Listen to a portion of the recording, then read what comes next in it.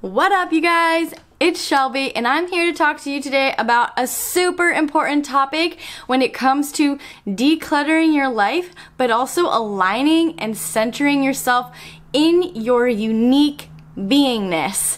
And I know this minimalism topic hasn't really been talked about a lot on my channel, but I really love to approach things from the perspective of how it's helping you come back into your center, come back into your space of empowerment, and shine out that best, most vibrant, most radiant you. And minimalism has been the one key thing that has really helped me to hone in on my center, become my true self, and I want to share that with you.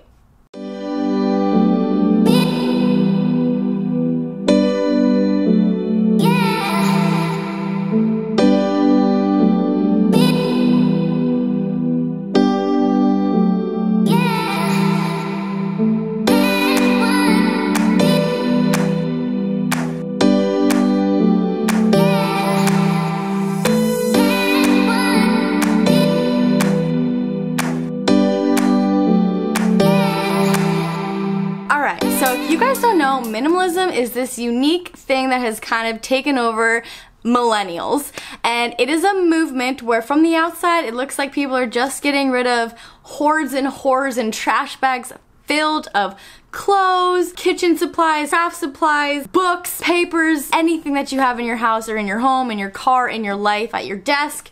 Getting rid of all of that stuff. And that's what it looks like from the outside looking in, but from the inside, it's actually a huge movement for your own self-growth, and that's what I want to share with you guys about how minimalism can bring you back into your center, and how it is so much more far-reaching than just getting rid of stuff.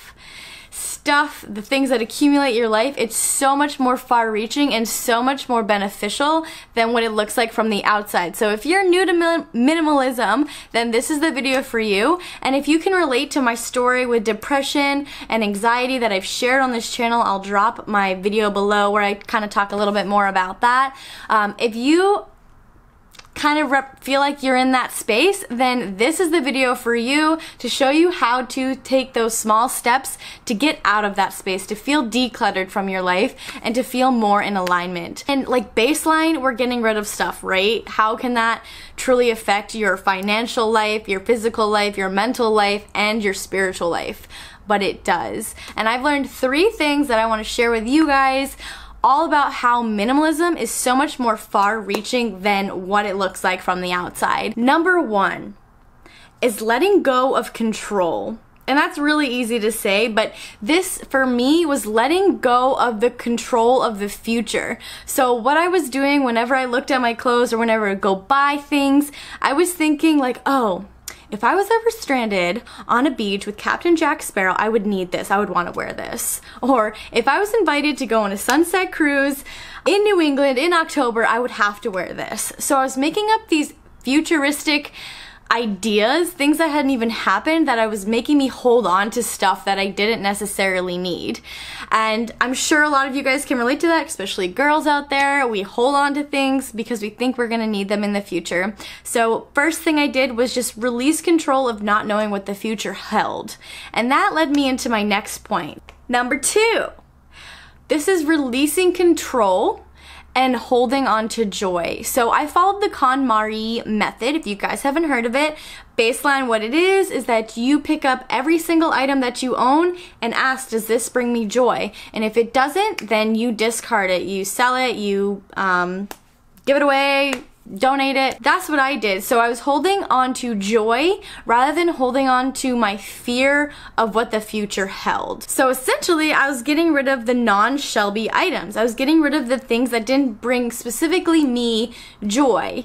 And I was casting out those layers of myself that I had held on to. So items that helped me to be perceived in a better light for my bosses, my clients, my relationships, people, just strangers. Like, I held on to so many things that I was using to appease other people and to make them see me in a certain way. And that just was never helpful. That was never helping me shine out the true Shelby that I am, and therefore it was deflecting a lot of the opportunities in my life for relationships, for travel, for jobs, for information, just everything. It was deflecting it away from me because I wasn't shining out the true center Shelby. And in getting rid of a lot of that extra stuff, I was finally able to delayer myself and get down into what truly was bringing me joy and be surrounded only by those things,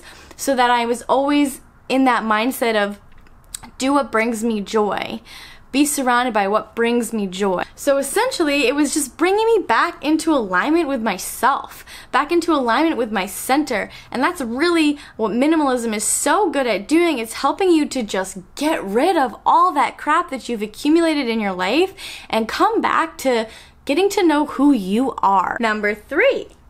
So the last tip that I learned or have realized thus far on my minimalism journey, and they keep growing and keep compounding, and I keep learning and discovering new things. But the last one so far is that I will always be provided for as long as I continue to make decisions based upon what brings me joy. So make decisions based upon what I bring into my home, into my life, if they give me joy.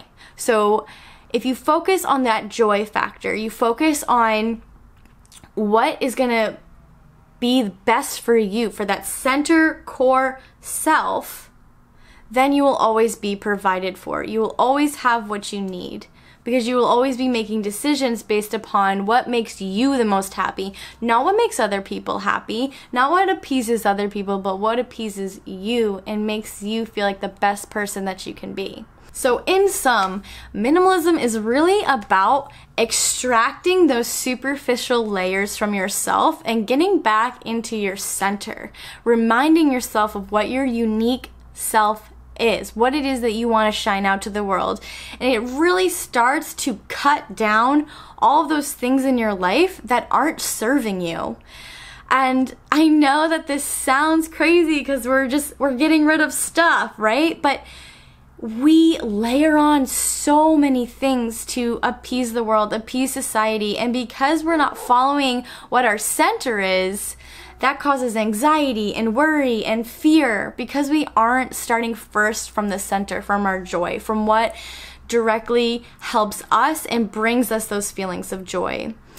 So I hope you guys like this video. It brings minimalism into a little bit more of a deeper landscape for you, so that you can really see the value in getting rid of stuff is so much more far-reaching for your entire life. I hope you guys like this video. Give it a thumbs up, give it a like, drop a comment down below if you have questions, if I wasn't clear about something. I will link the blog post to this video down below too, so if you guys like reading things, you can go read that, look at some pretty pictures, and don't forget to share this with your friends, and I'll see you guys next time.